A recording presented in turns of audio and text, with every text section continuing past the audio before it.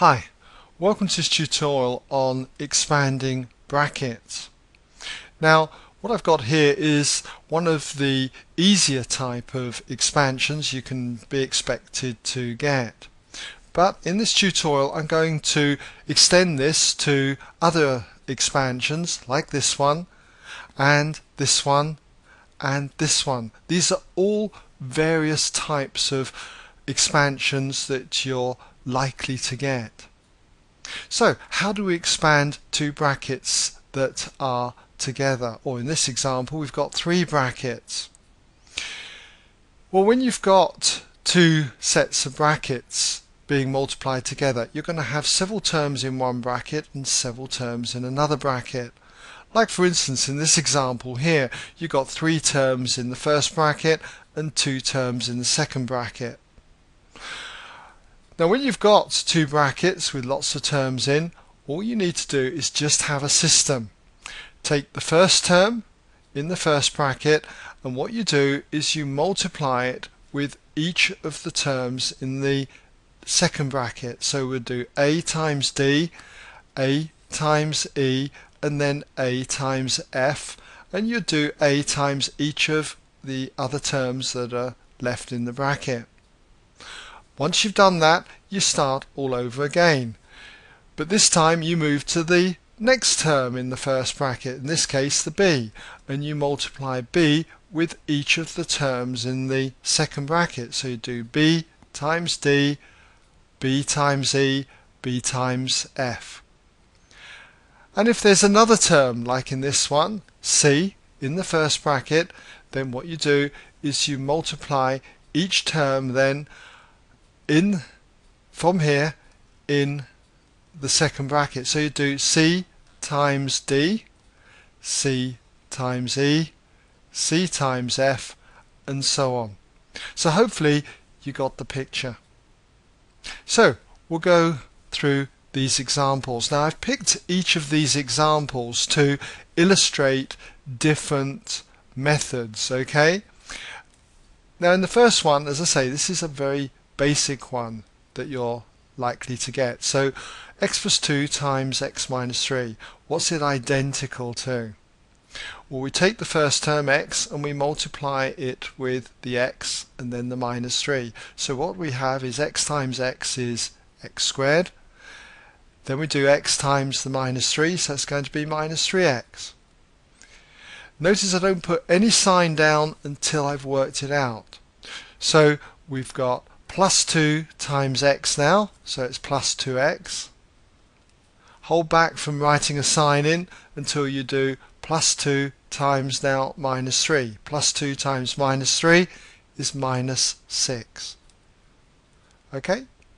So we've got four terms now. Two of those terms are x terms, and we can simplify this further. So this becomes identical then to x squared, group together minus 3x and plus 2x, which is minus x, and then we've got the minus 6.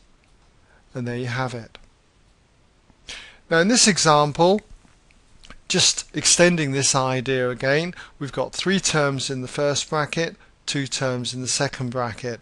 So what we've got to do is take the first term here, x squared, multiply it with each of the two terms in this bracket, then move on to plus 3x, times it with each of those two terms, and then minus 2 times each of those two terms.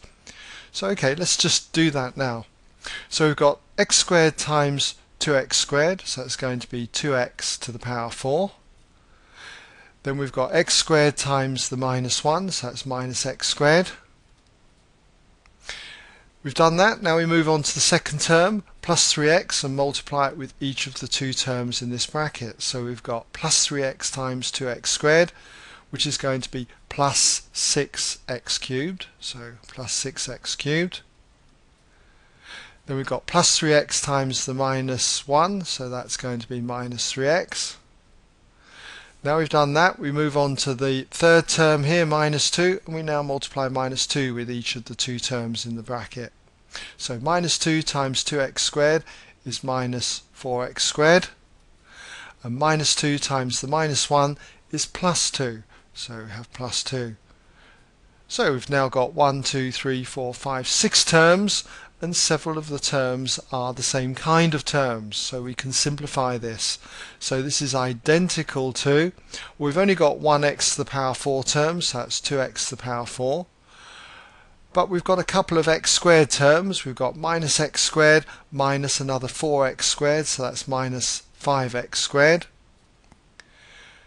And I missed out the cubic term, so I'll just put that in now. So we've got plus 6x cubed. Obviously it doesn't matter which order you write them in, but preferably it would have been a good idea to write the plus 6x cubed there and then follow it with the minus 5x squared. Now we've got the minus 3x, and then we got the plus 2. So there you go. If they did ask you to expand this though in descending powers, then I'd have to take care over this step. Okay, I would need to put 6x cubed and then the minus 5x squared. Let's just change that now. Okay, so we've just got in descending powers it's going to be plus 6x cubed and minus 5x squared. There you go.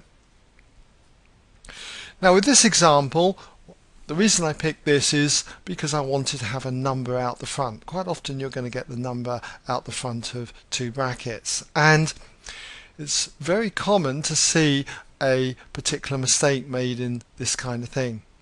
What you don't want to do is times each of these brackets with that minus 2. What you need to do is just hold back with that number, minus 2, and then just multiply these two brackets out in the usual way. But we need to put a bracket here though. So multiplying these out in the usual way, and by the way I've changed it to a because obviously you're not just going to always have x's in brackets, you can have other letters, so I just thought, well, for a change we'll have some a's here. So we've got 3a times 4a, so that's going to be 12a squared, and 3a times minus 1, so that's minus 3a. And then minus 2 times 4a, minus 8a, and minus 2 times minus 1, that's going to be plus 2. Now what I would do here is simplify the bracket first of all, because we've got two a terms here. So we've got 12a squared, and then we've got minus 3a minus 8a, so that's minus 11a, and then we've got the plus 2. And now we can expand this with the minus 2. Minus 2 times each of the three terms, okay, inside the bracket. So minus 2 times 12a squared is minus 24a squared.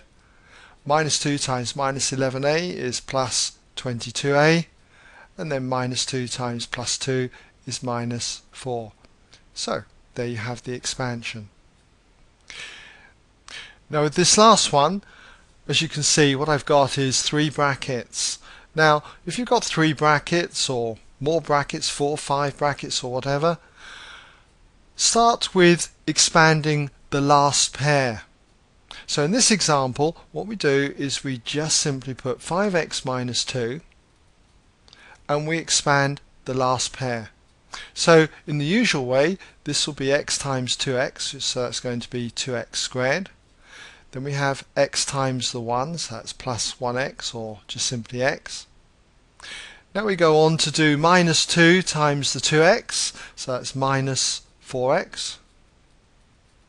And then minus 2 times 1 is minus 2.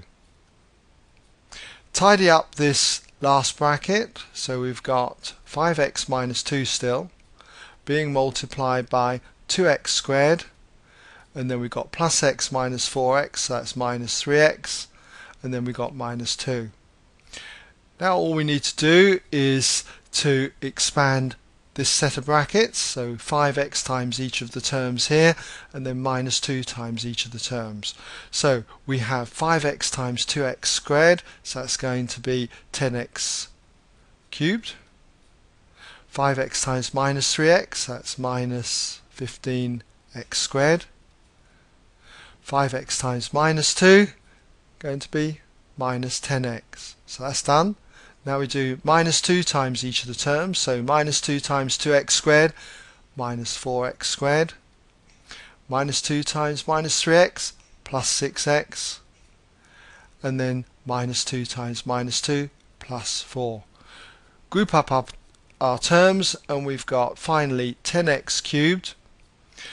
For squared terms we've got minus 15x squared, minus 4x squared, so that's minus 19x squared.